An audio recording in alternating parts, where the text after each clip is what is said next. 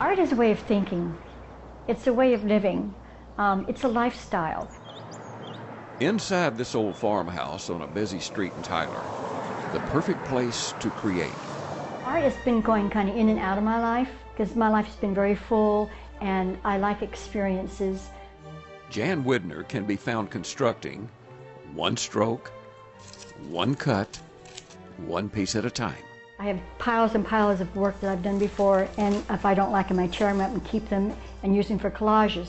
Her walls are covered with examples of her work, from watercolors to abstract. I guess I'm going to be typical of any artist, but they're pretty much all my favorite. Some are made from unique materials. Those purple mountains in the back, those are mountains back there.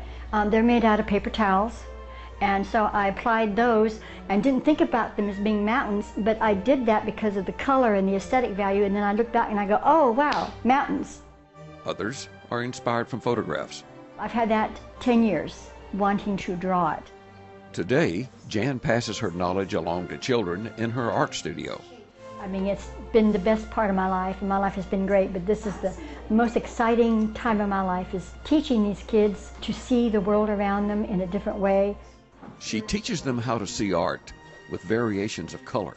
When I was 8, I started just doing stuff out of my head, but now I'm really getting all the colors and focusing on the picture.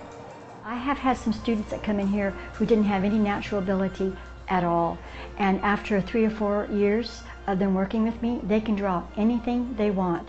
Under the watchful eye of her ever-present critic, she paints, a form of expression she hopes will survive generation after generation. I don't think art will ever go away. For CBS 19, I'm J.B. Smith, and that's my story.